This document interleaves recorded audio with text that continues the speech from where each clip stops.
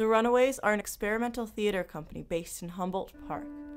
We are fascinated by the fine line between destruction and creation and how these forces can be explored thematically, emotionally, and aesthetically.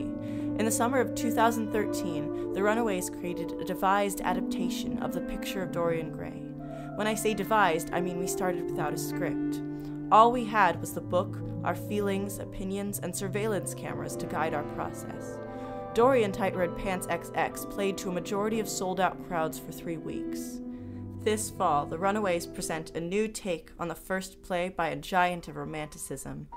In Friedrich Schiller Writes the Robbers, we speculate and dream about what it must have felt like for Schiller to go from military school cadet on a path to a medical career to radical vagabond banished without a care in the world other than to write the truth about the world he saw around him. With our profits from Dorian Tight Red Pants XX, we have created a design budget for Friedrich Schiller Writes the Robbers.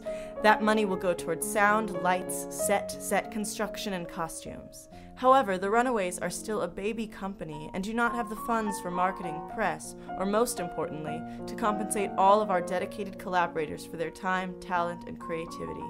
That's where you come in.